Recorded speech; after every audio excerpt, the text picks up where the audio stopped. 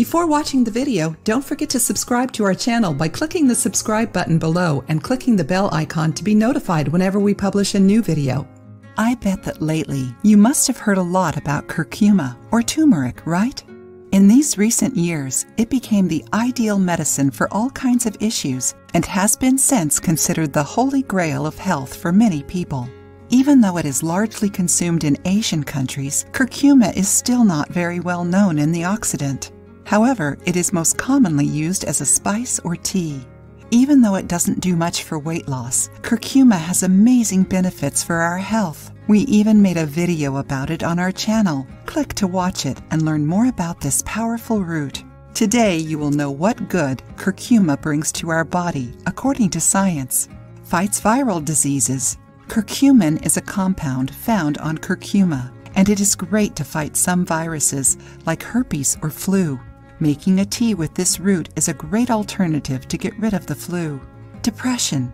According to some studies, curcuma can help in cases of depression, being considered even more efficient than some medicines to treat this disorder. If you want to learn more, click on the video being suggested to you right now.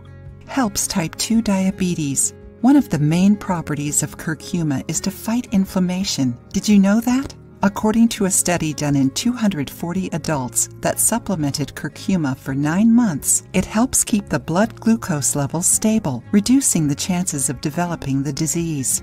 Reduces the risks of Alzheimer's.